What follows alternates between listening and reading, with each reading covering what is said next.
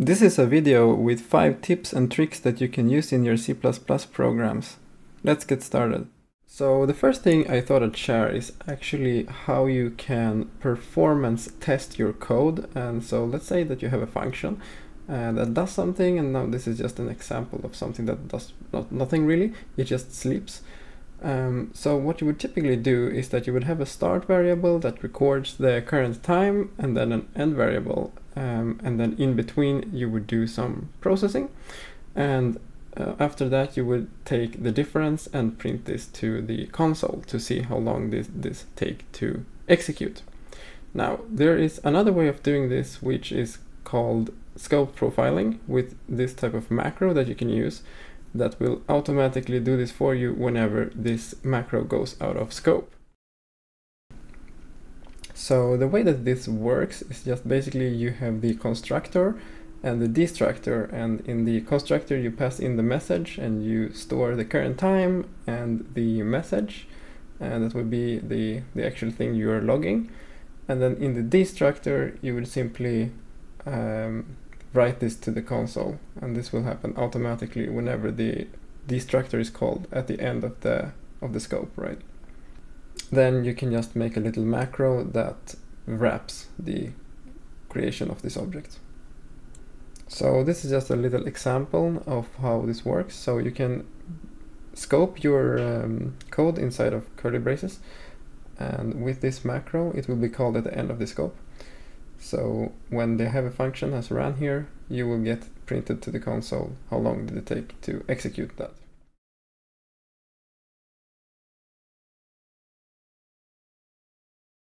Now we can optimize this a little bit by using a string view instead of a string, which would actually avoid us having to make a copy every time that we want to log something to the console.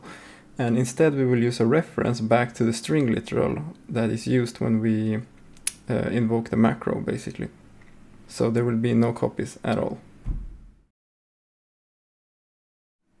So the idea here is that this string right here, the literal, will end up in the static program memory, and that is what will be actually referenced in the string view instead of having to make a copy every time.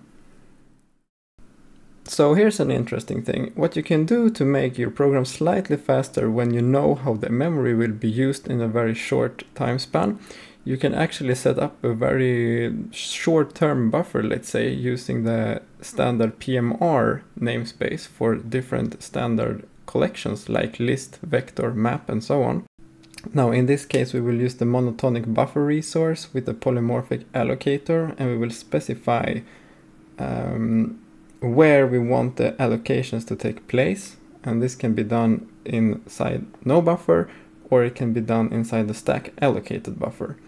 Now this will be very much faster, as you can see in the listing here above.